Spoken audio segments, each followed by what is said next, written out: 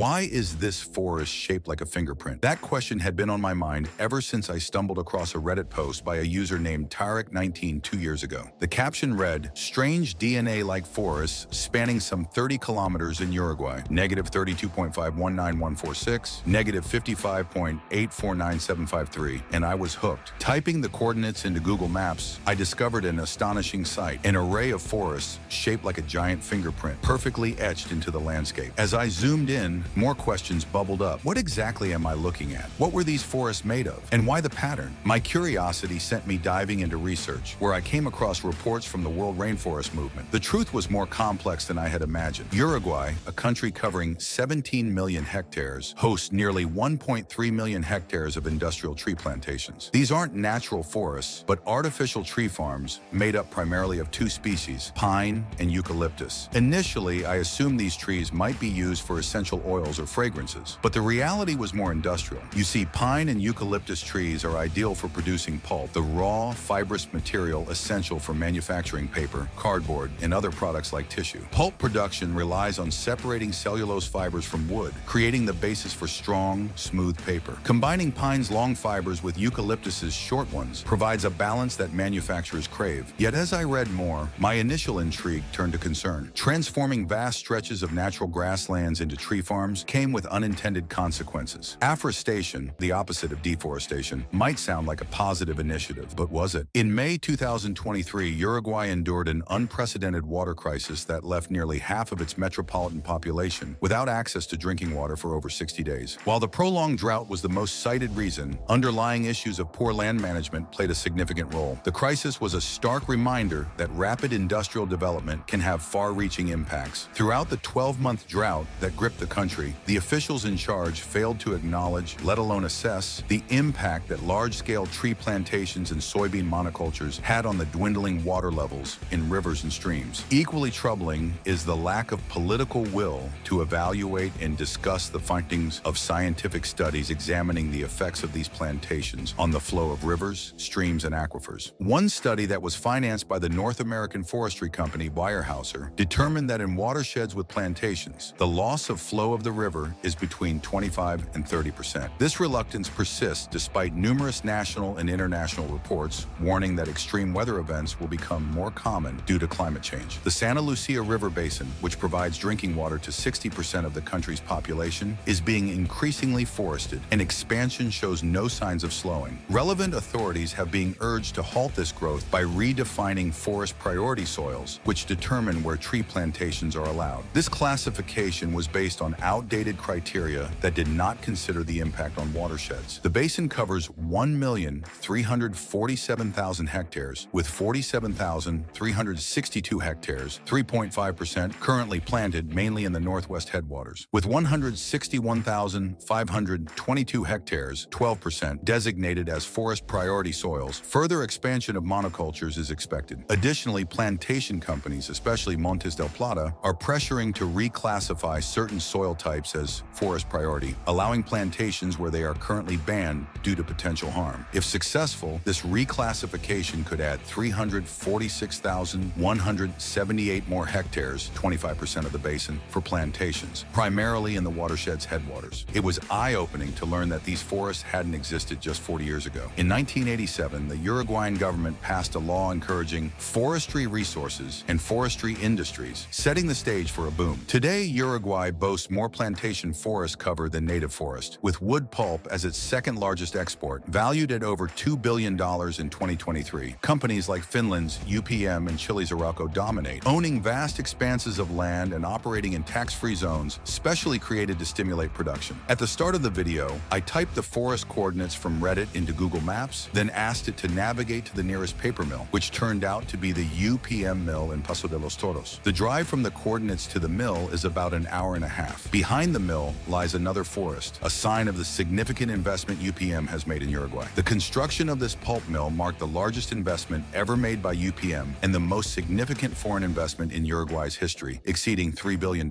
Paso de los Toros is a small town in Uruguay with a population of around 12,000. Nearby, there's a neighborhood where high-level UPM employees live, featuring long rows of identical, magazine-worthy homes that seem straight out of an architectural design spread. But you can also see the contrast contrast for the people of the town. These eucalyptus trees, non-native to Uruguay but quick to grow, were harvested every 10 years, a rapid cycle in the world of forestry. To understand the unique shapes, Uruguay's forestry program explained that the pattern followed the natural topography, tracing elevation changes to create the concentric curves visible from above. These forests were essentially topographic maps drawn with trees. In April 2024, UPM announced that its first pulp transport by rail ran successfully in Uruguay when a train consisting of a locomotive and 14 wagons traveled from the Paso de los Toros pulp mill to UPM's port terminal in Montevideo. Like the Forest Miracle, this also came at a price. The rail line connecting UPM's Paso de los Toros mill to its port terminal in Montevideo faced significant challenges, drawing widespread protests and raising environmental concerns. Local communities and environmental groups have voiced strong opposition, citing the potential impact on ecosystems and residential areas along the route. Noise pollution, habitat disruption, and the risk of increased industrial traffic have fueled demonstrations, with protesters demanding more thorough environmental assessments and a reconsideration of the project's route. Even with the delays and disputes over land rights, construction continued, while residents raised safety concerns regarding increased train activity through populated areas. Critics argue that the infrastructure primarily serves corporate interests, with limited benefits to local communities. This has continued to spark broader discussions about land use and priorities, pitting economic development against environmental stewardship and social well-being. UPM and government officials maintain that the project is essential for boosting the country's export capabilities and economic growth. However, environmental groups continue to monitor its impact, calling for stricter regulations and measures to minimize ecological damage. The situation remains dynamic, with ongoing negotiations and potential adjustments to address public concerns. Uruguay's story is not unique. Similar plantations exist worldwide, from Brazil to Mozambique. These artificial forests thrive in places where fertile land, low production costs, and affordable labor come together. But as governments chase economic growth and foreign investments, the hidden costs often reveal themselves slowly. In Uruguay, the tale is far from over. We might just be seeing the start of new challenges. So that's how the mystery of the fingerprint forest unraveled. Thanks for watching. Support our channel by hitting the like and subscribe button. Until next time, stay curious.